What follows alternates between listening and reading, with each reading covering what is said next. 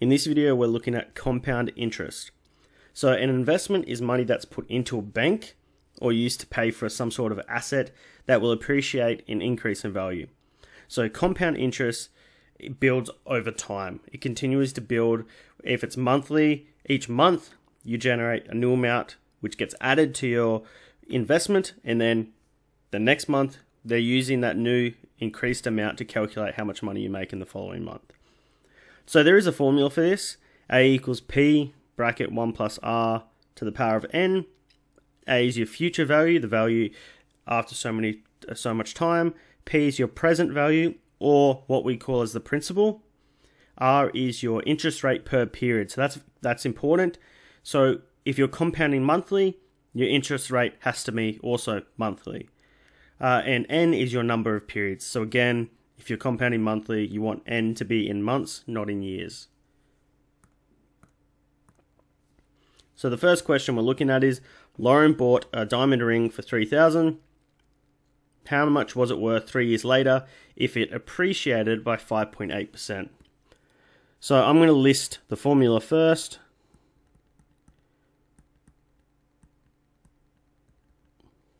One plus R. And now I'm going to write down what I know. So I know the present value of the ring is $3,000. Now I know my interest rate is 5.8%. Now with this formula, we want that as a decimal. So we actually just divide that by 100, 0.058. And we're waiting 3 years. So 3 is my time there. So the future value is going to be 3,000. 1 plus 0.058 to the power of 3. Now that comes out at $3,552.86. So the ring Lauren bought is now worth $3,552.86. Sometimes the questions will ask you how much it increased by. In that case, you need to say that it increased by $552.86. So read these type of questions carefully. Sometimes they'll ask for what the future value is, and sometimes they'll ask how much it increased by. So here's another one. Jacob put $350 in the bank where it earns interest of 8% per annum. So PA is per annum or per year. Find the amount there will be in the account after 2 years if the interest is paid monthly. So again, we'll write down our formula.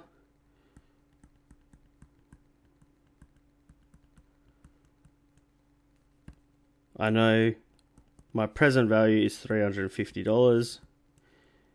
My R is 8% per annum, but it's important that it's paid monthly. So what we need to do is, it's going to be my 0.08 over 12. Right? Now it's over 12 because it's monthly and there's 12 months in a year. And then my N, again, paid monthly, so we need to make sure we're going 2 times 12, and in this case that's 24. So 24 months it will be, or 24 times it will be compounded. So A equals 350.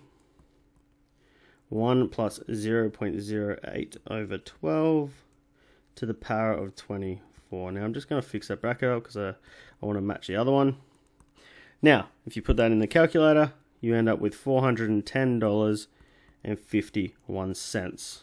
So after 2 years of compounding monthly, he ends up with $410.51. Alright, last one. Asha needs $6,352.45 to buy her first car. How many years would she need to wait if she invested $5,000 at 6% per annum, so per year, paid monthly? So I'm going to start the exact same way that we have for all the other questions. I'm going to write down my formula.